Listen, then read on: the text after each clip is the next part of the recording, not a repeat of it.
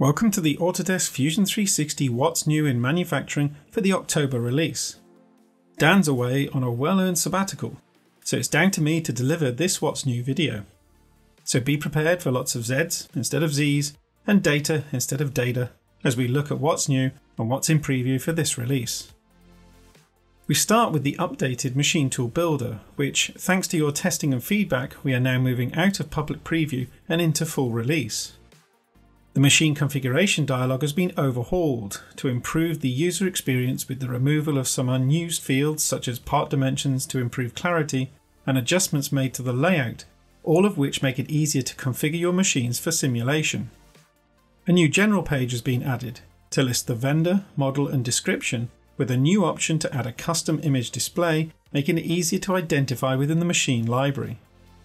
The kinematics have been combined into a single area within the dialog, making it easier to add, delete and reorder axes in the kinematic chain.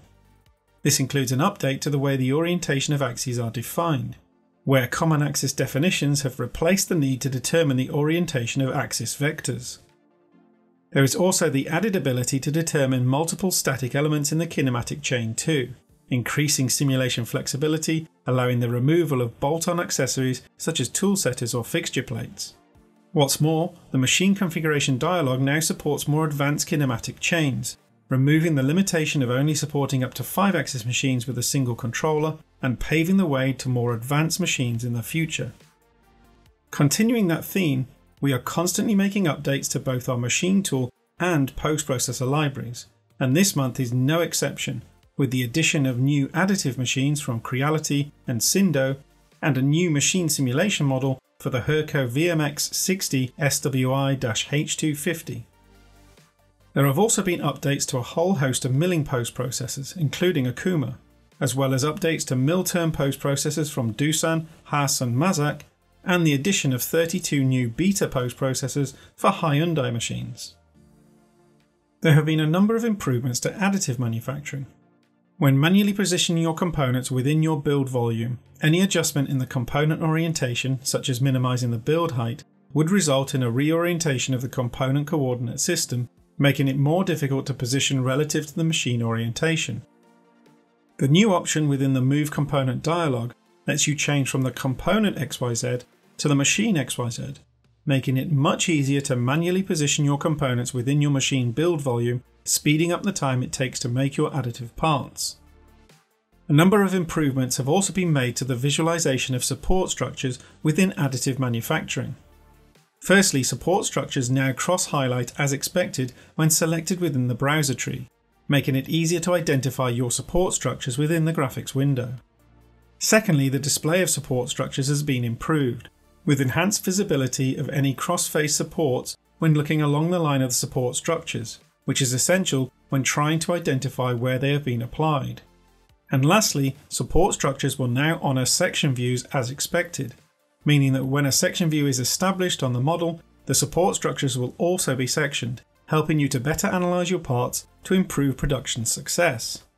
Next, we have an addition to the support of product manufacturing information, otherwise known as PMI. Importing PMI data into Fusion 360 helps you check that the parts you manufacture conform to the dimensions and tolerances that the designer defined. So, to supplement the support for both STEP and Inventor PMI, Fusion 360 can now import PMI from Siemens NX files.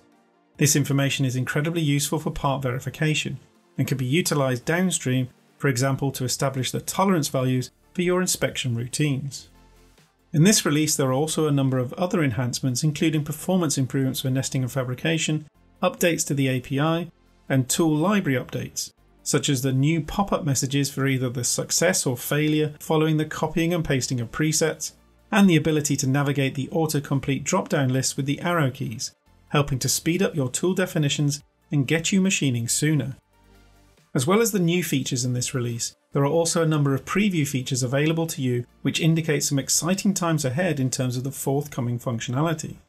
Remember that these features will need to be turned on in your preferences to allow you to test their functionality, and we welcome any feedback you have on them in the Fusion 360 forum. First up, coming into public preview is the new enhanced flow toolpath. When switched on in the preferences, an additional flow toolpath appears in the 3D toolpath list marked Preview.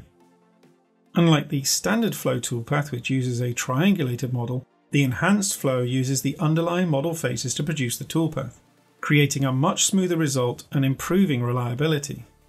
The enhanced flow also has step over and cusp height control, compared to the trial and error process of setting the total number of passes in the original flow. This improves automation and ultimately results in a better surface finish, reducing the need for manual rework. Next, we have an enhancement to the blend strategy.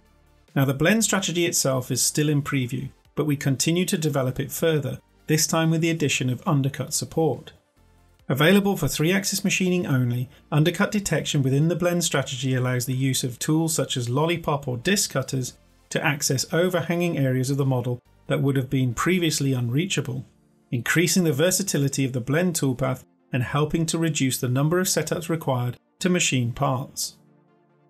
For inspection, a new preview option has been added to allow the manual measurement of the distance between a reference plane and the circular profile of either a boss or hole. Measurements can be derived from either a direct measurement or from maximum or minimum distances, increasing the options available for you to check your parts for compliance to reduce scrap rates.